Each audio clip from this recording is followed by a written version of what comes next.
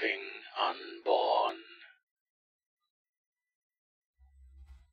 In any city, in any country, enter the closest hospital to you. At the front desk, ask to see someone called the holder of the living unborn. The woman behind the desk will begin to weep and immediately call security to have you escorted from the building. You must ask to see the holder 3 more times. Only then will she call off the guards and ask you to follow her. She will take you to an elevator. When the doors open, she will push you inside, but will not get in herself. She will open a hidden panel and press a button within it. She will leave the elevator and watch you as the doors close. As the doors quickly close, you see a tear of blood fall from her eye. The elevator will begin to rise. It will go higher than you ever thought possible. The elevator takes so long to go up, yet it moves so fast, you swore it would be taking you to the moon. But then it stops suddenly and the doors open. Ahead of you is a decaying stone hallway.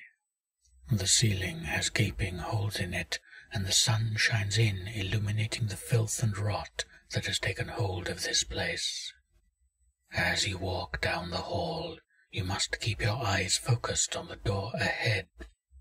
If you should gaze into a room off to the side, you will instantly have your soul torn from your body. When you reach the door, it will open on its own. The only light in the room will come from an EKG meter. In the corner will be crouching a naked woman. She will stand up, and her inner thighs will be covered in blood. In her fist is a piece of paper. The question you must ask is, why did it leave? Any other question will be answered by the sound of your death. The naked woman will tell you the following story. A woman was 9 months pregnant.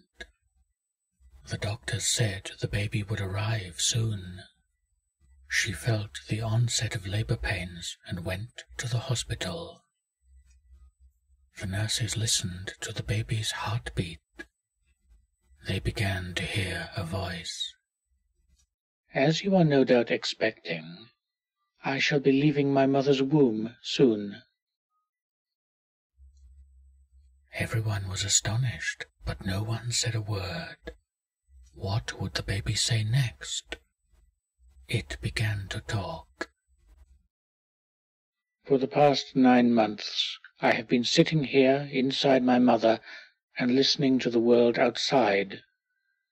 Your world seems a horrible place. Wars, greed, corruption, and so on.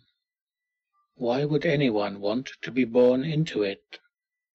I have decided that I don't want to. I am leaving my mother's womb. As the doctors waited for the baby to come out, the mother's stomach began to deflate.